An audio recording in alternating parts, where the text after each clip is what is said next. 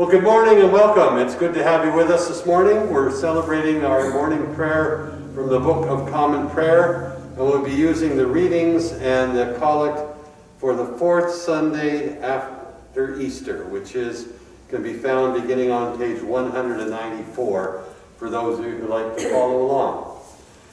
Wanted to thank Sheila for helping out and Paul for helping out with some of the stuff in the background that you don't see that makes us look like we know what we're doing. I'm very glad to have that, and I'm very glad to have all of you here joining with us this morning.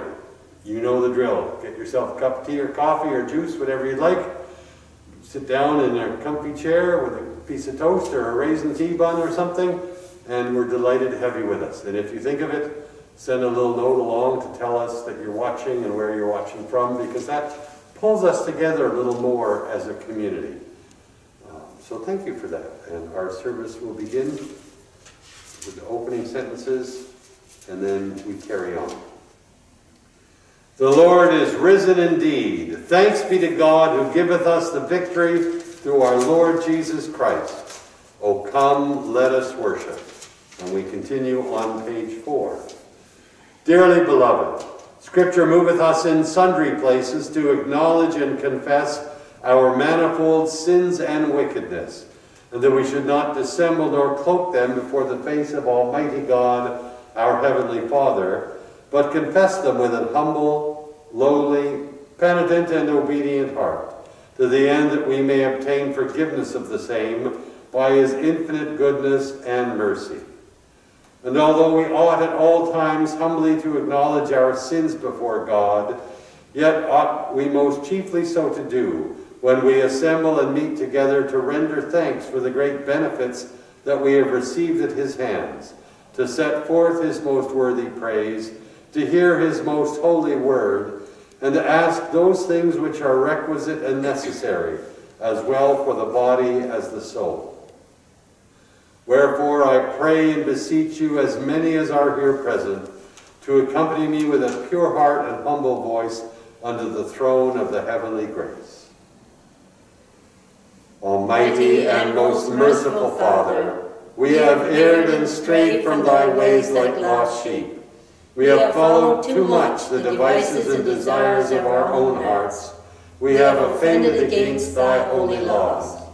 We have left undone those things which we ought to have done, and we have done those things which we ought not to have done, and there is no health in us. But thou, O Lord, have mercy upon us, miserable offenders. Spare thou them, O God, which confess their faults. Restore thou them that are penitent, according to thy promises declared unto mankind, in Christ Jesus our Lord. And grant, O most merciful Father, for His sake, that we may hereafter live a godly, righteous, and sober life, to the glory of thy holy name. Amen. Almighty God, the Father of our Lord Jesus Christ, who desireth not the death of a sinner, but rather that he may turn from his wickedness and live, hath given power and commandment to his ministers, to declare and pronounce to his people being penitent the absolution and remission of their sins. He pardoneth and absolveth all them that truly repent and unfeignedly believe his holy gospel. Wherefore we beseech him to grant us true repentance and his Holy Spirit, that those things may please him which we do at this present, and that the rest of our life hereafter may be pure and holy, so that at the last we may come to his eternal joy through Jesus Christ our Lord. Amen. And over on page 6. O Lord, open thou our lips, and our mouth shall show forth thy praise. O God, make speed to save us. O Lord, make haste to help us. Glory be to the Father, and to the Son, and to the Holy Ghost. As it was in the beginning, is now, and ever shall be, world without end. Amen. Praise ye the Lord. The Lord's name be praised. And our canticle for today is the Benedictus, which you can find on page 9. And we'll read it together, the Benedictus on page 9. Blessed be the Lord God of Israel, for he hath visited and redeemed his people, and hath raised up a mighty salvation for us in the house of his servant David, as he spake by the mouth of his holy prophets, which have been since the world began, that we should be saved from our enemies and from the hands of all that hate us, to perform the mercy promised to our forefathers, and to remember his holy covenant, to perform the oath which he sware to our forefather Abraham, that he would grant us, that we, being delivered out of the hands of our enemies, might serve him without fear, in holiness and righteousness before him all the days of our life. And thou, child, shalt be called the prophet of the highest, for thou shalt go before the face of the Lord to prepare his ways, to give knowledge of salvation unto his people, for the remission of their sins, through the tender mercy of our God, whereby the dayspring from on high hath visited us, to give light to them that sit in darkness and in the shadow of death, and to guide our feet into the way of peace. Glory be to the Father, and to the Son, and to the Holy Ghost, as it was in the beginning, is now, and ever shall be, world without end. Amen. And we continue with our readings. The epistle is written in the first chapter of the letter of James, beginning at the 17th verse. Every good gift and every perfect gift is from above, and cometh down from the Father of lights, with whom is no variableness, neither shadow of turning. Of his own will he brought us to birth by the word of truth, that we should be a kind of firstfruits of all his creation. Ye know this, my beloved brethren, and so let every man be swift to hear, slow to speak, slow to wrath, for the wrath of man worketh not the righteousness of God. And therefore lay aside all filthiness and residue of wickedness, and receive with meekness the implanted word, which is able to save your souls. Here in the epistle. The appointed psalm for today's service is Psalm 98, found on page 455. We'll do together verses 1 to 4. Oh, sing unto the Lord a new song, for he hath done marvelous things. With his own right hand and with his holy arm hath he gotten himself the victory. The Lord hath declared his salvation. His righteousness hath he openly shown in the sight of the nations.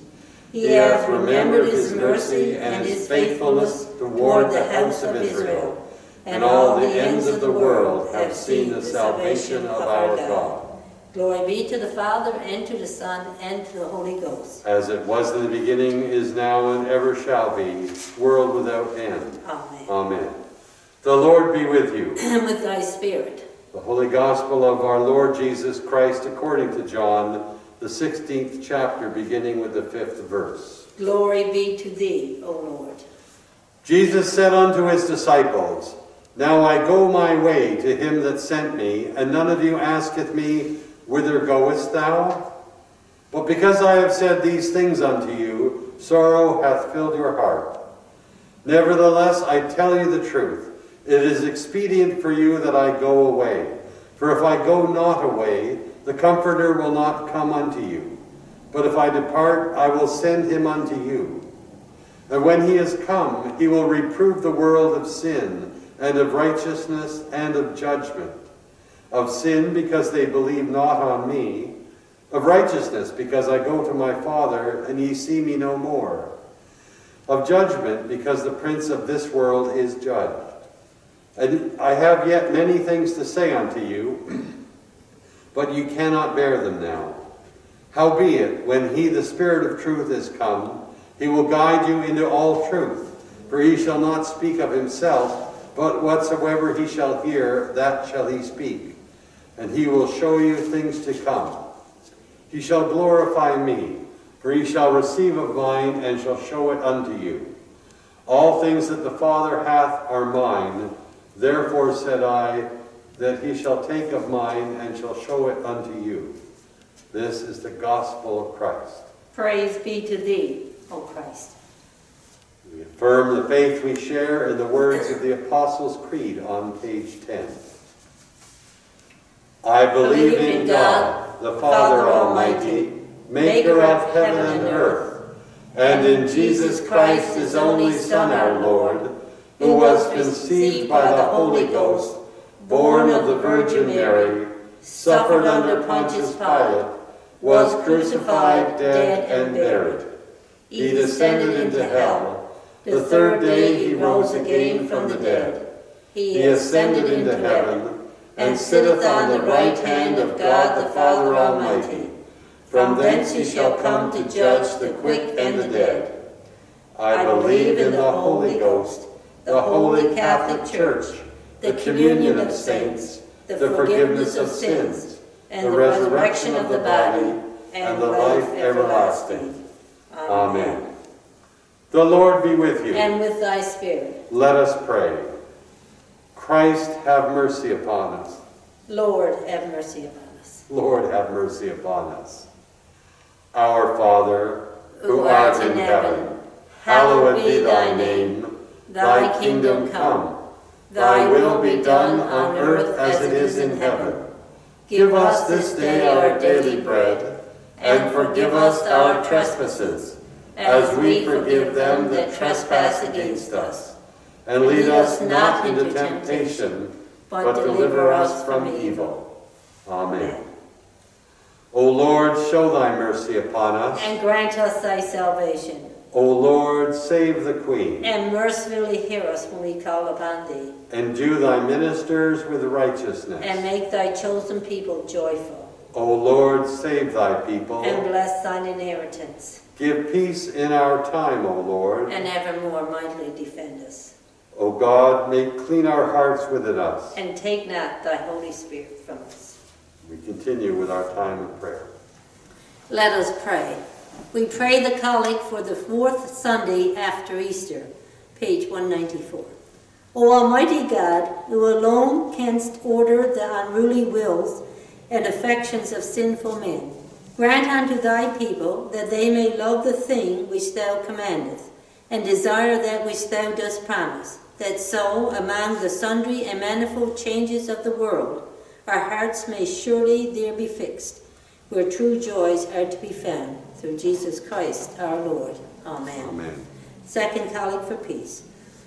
O God, who art the author of peace and lover of concord, in knowledge of whom standeth our eternal life, whose service is perfect freedom, defend us, thy humble servants, in all assaults of our enemies, that we, surely trusting in thy defense, may not fear the power of any adversaries, through the might of Jesus Christ our Lord.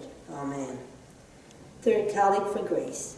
O God, our heavenly Father, almighty and everlasting God, who has safely brought us to the beginning of this day, defend us in the same with thy mighty power, and grant that this day we fall into no sin, neither run into any kind of danger, but that all our doings may be ordered by thy governance, to do always that is righteous in thy sight, through Jesus Christ our Lord. Amen. Amen. Prayer for the Queen and the Commonwealth.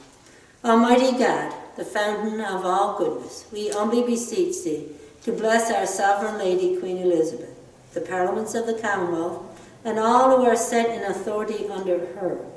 Remember Justin, our Prime Minister, that all may order all things in wisdom, righteousness, and peace, to the honor of thy holy name, and the good of thy church and people, through Jesus Christ our Lord. Amen. Amen.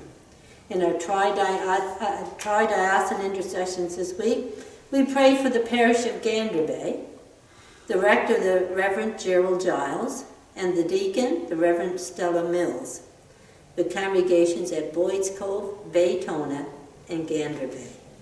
And we pray for the parish of the Good Shepherd in Mount Pearl, and the Reverend Barbara Boone, deacon in charge, and the congregations at the Good Shepherd. In the Anglican Communion, we pray for the Episcopal Church in Jerusalem and the Middle East. And in our Diocese of Central Newfoundland, we pray for the Reverend Keith Denman, our priest, the Right Reverend John Watton, bishop, and the Venerable Terry Keynes, executive archdeacon. A prayer for clergy and people. Almighty and everlasting God, from whom cometh every good and perfect gift, send down upon our bishops and clergy, and all congregations committed to their charge the healthful spirit of thy grace, and that they may truly please thee. Pour upon them the continual dew of thy blessing. Grant this, O Lord, for the honor of our advocate and mediator, Jesus Christ. Amen. A prayer for all conditions, page 14. O God, the creator and preserver of all mankind, we only beseech thee for all sorts and conditions, that thou wouldest be pleased to make thy ways known unto them, thy saving health unto all nations. More especially we pray for the good estate of the Catholic Church, that it may be so guarded and governed by thy good Spirit, that all who profess and call themselves Christians may be led into the way of truth and know the faith in unity of spirit, in the bond of peace, and in righteousness of life. Finally, we commend to thy fatherly goodness all those who are in any ways afflicted or distressed, in mind, body, or state, remembering those we know and heavy on our hearts, and those known to you alone, that it may please thee to comfort and relieve them, according to their several necessities, giving them patience under their sufferings, and a happy issue out of all their afflictions. And this we beg for Jesus Christ his sake. Amen. Amen. Let us pray a prayer for the extension of the church on page 40. Let us pray the third prayer. It's on page 41. Number 3. 41, the third prayer. Together. Blessed Savior, who didst look with compassion upon the multitudes, raise up, we beseech thee, faithful people to seek and find thy sheep dispersed and lost, that they may be saved forever, who livest and reignest with the Father and the Holy Spirit, ever one God, world without end. Amen. And we pray number 9 on page 61. Number 9 on 61, for the advancement of medical science. O God, whose Spirit filleth all the world, revealing the wonders of nature through each succeeding day, we thank thee for the continual advance in medical science, whereby our bodies are made apt for thy service, beseeching thee that those who minister to thee in nature may be consecrated to thee by grace, through Jesus Christ our Lord. Amen. Amen. And we pray the prayer over the gifts on page 74. Blessed be thou, Lord God of Israel, forever and ever. All that is in the heaven and in the earth is thine. All things come of thee, and of thine own have we given thee. Pray together the general thanksgiving. Almighty God, Father of all mercies, we thine unworthy servants do give thee most humble and hearty thanks for all thy goodness and loving kindness to us and to all. We bless thee for our creation, preservation, and all the blessings of this life, but above all for thine inestimable love in the redemption of the world by our Lord Jesus Christ, for the means of grace and for the hope of glory. And we beseech thee, give us that due sense of all thy mercies, that our hearts may be unfeignedly thankful, and that we show forth thy praise, not only with our lips, but in our lives, by giving up ourselves to thy service, and by walking before thee in holiness and righteousness all our days. Through Jesus Christ our Lord, to whom with thee and the Holy Ghost be all honor and glory, world without end. Amen. And together, Almighty God, who has given us grace at this time with one accord to make our common supplications unto thee, and dost promise that when 2 or 3 are gathered together in thy name, thou wilt grant their requests. Fulfill now, O Lord, the desires and petitions of thy servants, as may be most expedient for them, granting us in this world knowledge of thy truth, and in the world to come life everlasting. Amen. Well, thank you once again to all of you for joining with us today. There are many ways to gather in community. There are many ways to pray, and I'm delighted that we have this opportunity to gather week by week in prayer throughout a challenging time for all of us. As we are hoping not quite planning's overstating it, but we're hoping and praying that we'll be able to continue our 8:30 services in person in September, on the hope that by that time most people will have had vaccinations, they will have had time to work, and the general level of virus in the community will be down low enough that that will start to be a safe thing to do. Our 10:30 service is being held in person at the moment with masking and seating requirements, and it's also available online a little bit later in the day. We don't broadcast that one live. We do a little bit of cleanup and sorting before the file is uploaded, but you're more than welcome to also join us at our 10:30 service a bit later in the day. Our final prayer is the grace. We say together, the grace of our Lord Jesus Christ, and the love of God, and the fellowship of the Holy Ghost be with us all evermore. Amen. Thank you.